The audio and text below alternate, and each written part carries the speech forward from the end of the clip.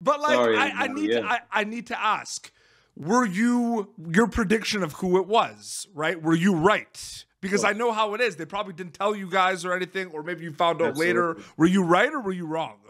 Well, at first I was dead wrong because I thought it was me. When I did my callback with Matt and Tyler and Chad, my callback audition was a 2-page monologue that was the killer monologue from 5.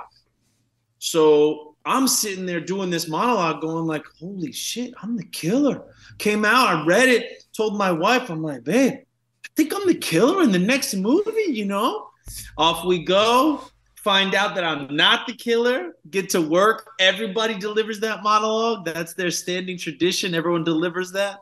And you know, I'll tell you that I didn't guess it right because I kind of felt the same way. Whereas I was reading it, you're just the whole time wondering, like, yo, who's doing this? Who is the killer in this? And I think they did a really good job of making there be a couple suspects, you know. And I've seen too some things going around where Danny is still a suspect. I'm like, yo, trust this guy, man. He's a good dude. He loves Sam. He loves the core 4.